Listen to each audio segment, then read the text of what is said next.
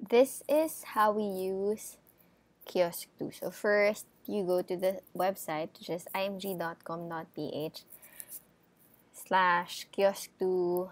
So, okay na yun. Kahit wala to, i-redirect ka naman dyan. Okay? So, usually, we just use Kiosk2 for additional investment, sub-payments, accreditation, renewal. Pero kapag, halimbawa, new businesses or new application for memberships, if you can see, actually, redirect lang sila dito sa IMG website. So, yun.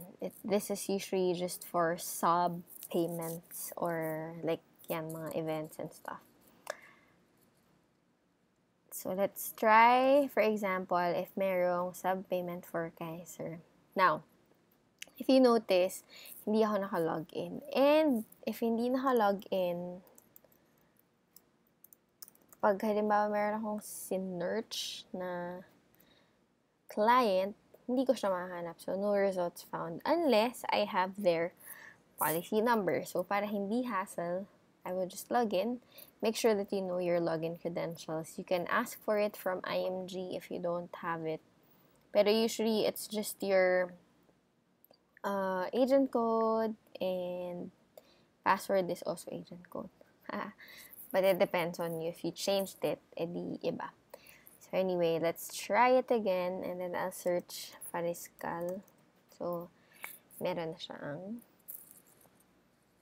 results. Matagal lang siya. So, you just have to wait. You need patience when you access Kiosk2. Unless your internet is fast.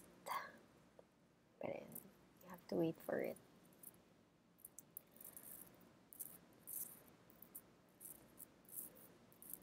And wait some more. Ang bagal ng internet, you know. Dito sa bahay, mabagal.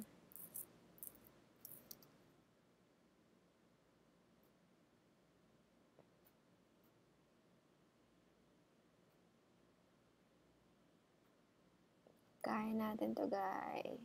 But, yeah, minsan ganyan lang talaga siya.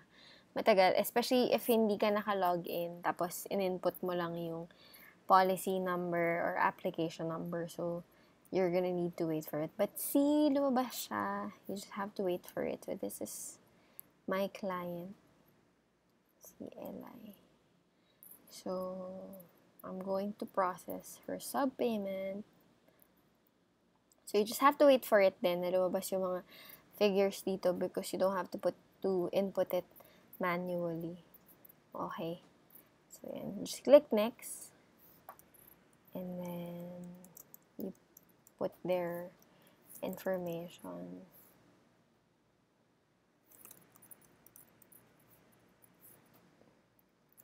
And then, I'll put my email here kasi ako yung nag-process. So, at least, makita ko kung napasok siya or what.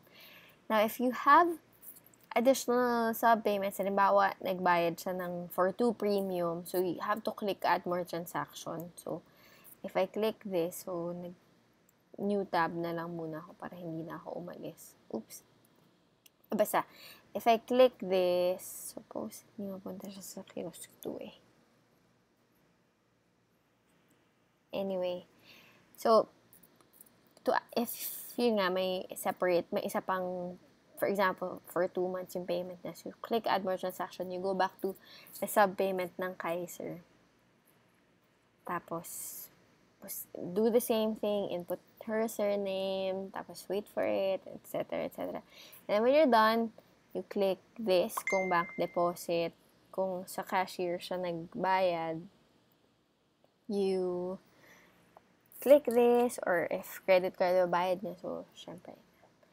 Pero since bank transfer, I will click this one, and then I will just input all the other information. So, usually, I just put World Center here.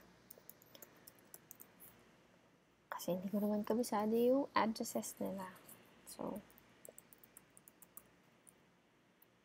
and then, there.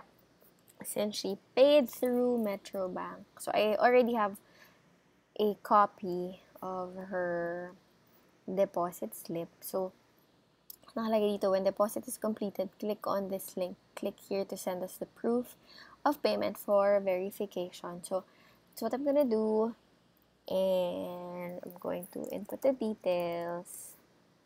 She paid last September 23. Time is 2:29:47 p.m. So I have to upload her payment. So this is her payment, just so you could see it. Okay. So wait for it to upload, and then click submit. And it's going to say your payment is under verification. It will take 2 to 4 banking days to confirm your payment. So that's how you use Kiosk2. Let's go back para makita mo. Ay, Kiosk2. IMG. Yeah. If it's for additional investments, you just have to input the details. It's pretty straightforward. And then make sure that you upload the investment form and that you know which company and kung anong specific fund and stuff. Ganun din for the events. So you can look for the event here and then put in your code and then upload your registration form. Click next, etc. Same lang naman yun. You would just input all the details needed. And if may kulang naman, magpa-prompt naman siya. Diba? So please upload or please put the address, blah, blah, blah. So that's how we use the Kiosk2.